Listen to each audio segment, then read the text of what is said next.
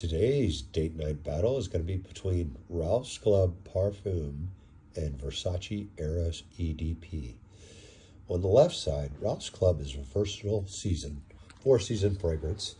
I would say that this is a more adult version of YSL's EDP. You're going to get some apple, you're going to get some lavender, and you're also going to get some projections of a slight bit of vanilla with vetiver.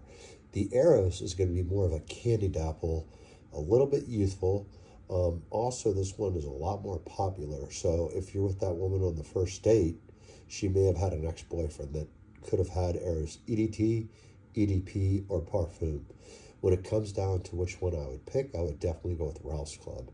It's classy, it's strong, and do not buy the EDP version of it because it's absolutely weak and does not project. Go with the Parfum. You'll be a much happier man, and you'll have a much better chance with the ladies with that one. So definitely go for that.